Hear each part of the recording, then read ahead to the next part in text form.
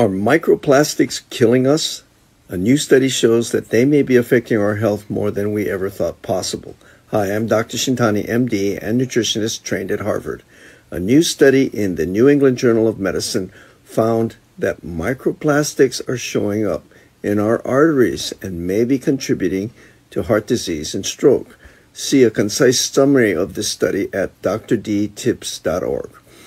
What are microplastics? Every year, over 400 million tons of plastic are produced, and after use, much of it ends up in our oceans and environment. They break into smaller and smaller bits, but some of them never go away. It now appears that we're ingesting these microplastics daily through our environment, bottled water, plastic-wrapped foods, fish, animal fats, and even through skin products and clothing. These microscopic particles are sneaking into our bodies without us noticing.